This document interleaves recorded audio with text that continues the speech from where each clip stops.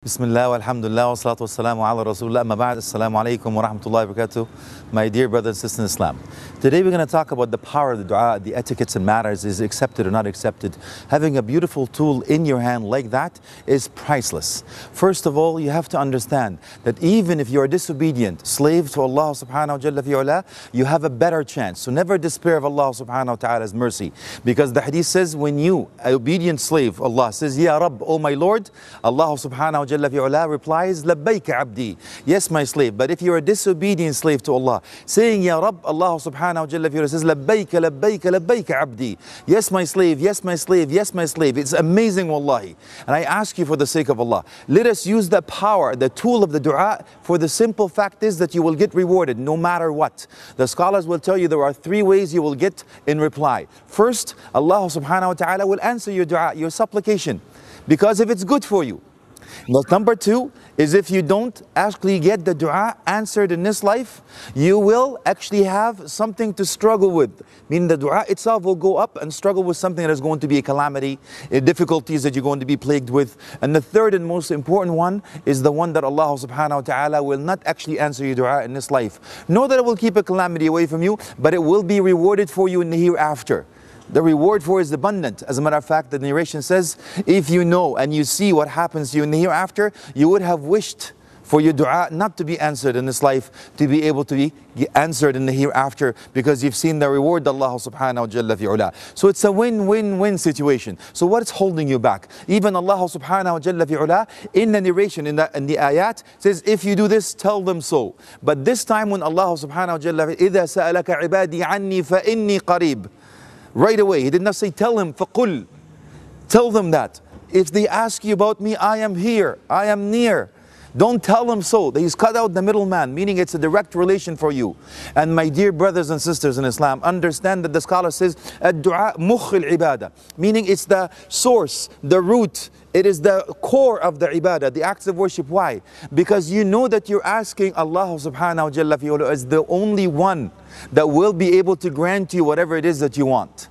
Because we know that we're asking Allah subhanahu wa ta'ala has the keys for heaven and the earth, the treasures, the jobs, everything you're looking for, the health, the wealth, the spouse, the children, everything you wish for and more. So it is Tawheed al-Rububiyyah, monotheism of the Lordship.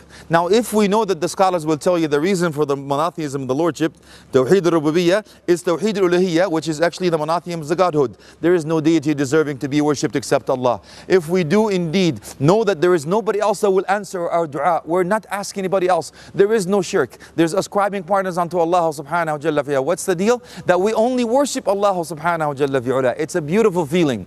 Now let us find out quickly, because the time is running, the etiquettes and matters of the dua. Please make sure that you have, it's not a fara'id, it's not an obligation, but it's called fadl. Now the benefits and the virtues of the dua. First, have wudu, face the qibla. Dress nice, nice perfume. You're talking to Allah subhanahu wa ta'ala.